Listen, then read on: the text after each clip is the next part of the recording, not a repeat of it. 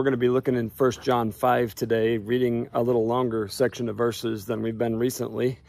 And here we go. And Jesus Christ was revealed as God's Son by his baptism in water and by shedding his blood on the cross. Not by water only, but by water and blood. And the Spirit, who is truth, confirms it with his testimony.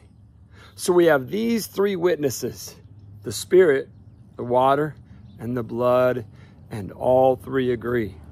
Since we believe human testimony, surely we can believe the greater testimony that comes from God, and God has testified about his Son.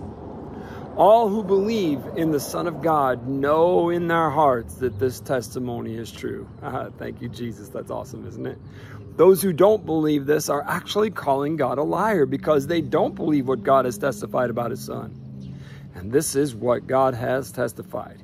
He has given us eternal life, and this life is in his Son. Whoever has the Son has life. Whoever does not have God's Son does not have life. That's verses 6 through 12. Great, great passage of scripture for us today. You know that you have eternal life by the Holy Spirit, by the witness of God, that you have received salvation through the shed blood of Jesus Christ. You've been baptized in your faith. The witness of the Spirit is real, and it's in our hearts, and we know it's true. See, the people that aren't going to make it to heaven, they're condemning themselves by not believing what God has said. This is exactly what the Word of God is telling us once again. We need people to understand, and the only way they'll understand is for us to live that faith, be true in our faith in every aspect of our life, and share that faith with others. Now, a lot of people are intimidated about sharing their faith, and they're like, I don't know enough, I don't know this. If you have a life-changing relationship with Jesus Christ, because you have given him yourself and you have received that forgiveness called salvation, then you know enough to share what God has done in you and for you already.